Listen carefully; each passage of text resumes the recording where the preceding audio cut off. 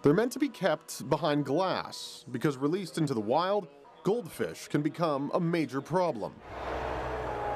This stormwater pond in St. Albert is covered in snow, but 6 weeks ago, environmental teams removed thousands of Asian goldfish. Officials thought they would net upwards of 5,000. It turned out to be closer to 40,000, many larger tand you'll find in a pet store. And that's why I call them monster fish. They are cute when they're in their bowl. Once you release them, they get as big as they can. The threat they present isn't actually in the ponds, but in the connecting Sturgeon River.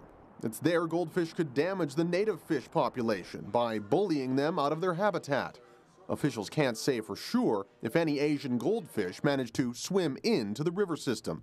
That number, 40,000, the most Asian goldfish provincial officials have ever seen come out of one spot.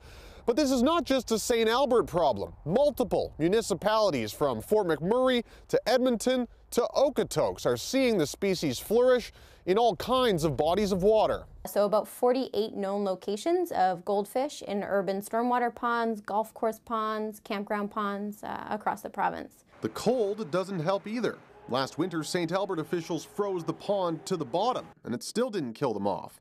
They expect to be catching goldfish in St. Albert until at least 2019, and all because someone got rid of a pet. People seem to think that if they don't want their pet anymore, the most humane thing to do is to release it. But that is illegal and can net you a $100,000 fine and up to a year in jail. Officials say if you're looking to dump your goldfish, either take it back or give it a proper burial. Dan Grummett, CTV News, Edmonton.